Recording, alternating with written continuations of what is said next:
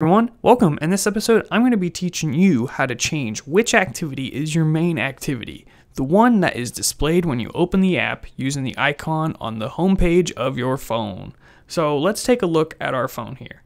So if you want to get to the home page, you can slap this little circle down here, and you can actually hold it down and swipe up, and you can see all these different apps in here, and you can see a couple of these have the default icon. So those are the apps I've been tinkering with.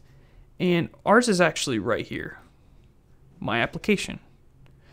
And it goes to this activity, the main activity. You can see the looks of it right here. Well, I have this other activity I created, the settings activity. And we can take a look at that. We can take a look at the XML. We can go to the design view, and honestly, I want to clean it up because it's weird. All right, let's just get rid of that stuff and just have a blank activity. So what if we want this one to show up? Well, we have this magical file, the Android manifest, and this basically describes a lot about your application and the activities that are inside of your application. And there's a stupid yellow highlighting is annoying, but anyways, the thing we want to find in here is, you can see we have our application. It opens here and closes here. Then inside here we have two activities. So this is one and this is another. You can maybe minimize that to see it a little better. So this is the settings activity, and then this is the main activity.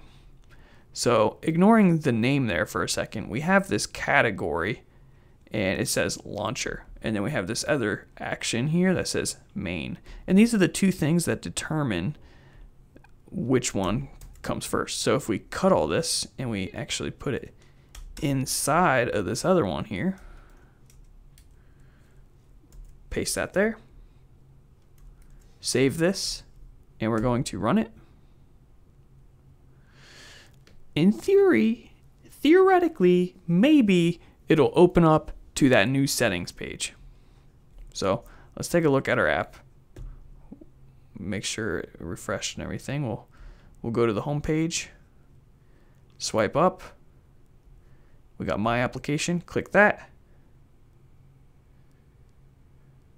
And there we go, we're on the settings page. There's nothing here because it's an empty activity. So that is how you determine which activity is going to be opened up from the home page. Now later on, I'd like to get into this a little bit more because there's more useful stuff in here.